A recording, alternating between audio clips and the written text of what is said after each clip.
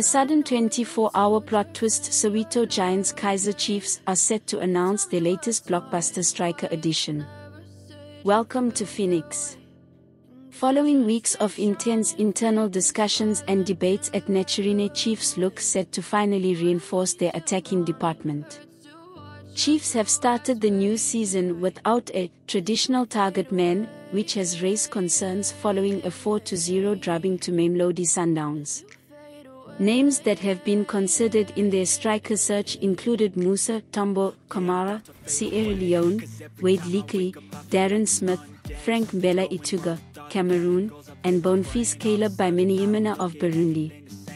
Bimenyimana spent 3 weeks at Kaizer before leaving frustrated and without a deal agreed towards the end of July. The Burundian expressed his disappointment at a potential deal failing to materialize.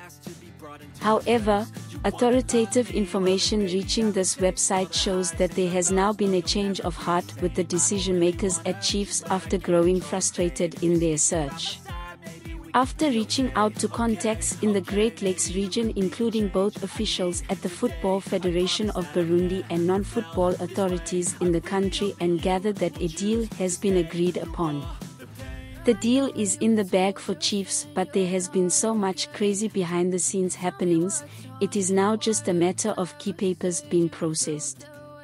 The way deals are done is not a walk in the park anymore, says an insider based in East Africa, while noting that Bimenyimana also turned down fellow SA side SuperSport United after making contact. On Monday, Bimenyimana's former club Rayon Sports threw a teaser about the towering Burundian returning to the club but didn't provide any further details on his contract. Chiefs quietly responded by flexing their muscles to step up the process involved in acquiring a work permit for a non-South African footballer in the PSL, which includes paperwork from government officials. Amak Hossi, who have kept it tight in doing this deal, are now expected to announce the signing of Bimenyimana once they have completed the paperwork process. Kaizer Motang Jr. is now at the forefront of new signings at the club, holding hands with Arthur Zwan. Though Bimenyimana last played in Kazakhstan for Kaizer Chiefs before leaving at the beginning of the year, he had also signed in Ukraine last year but couldn't move after that country was invaded by Russia. Thanks for watching.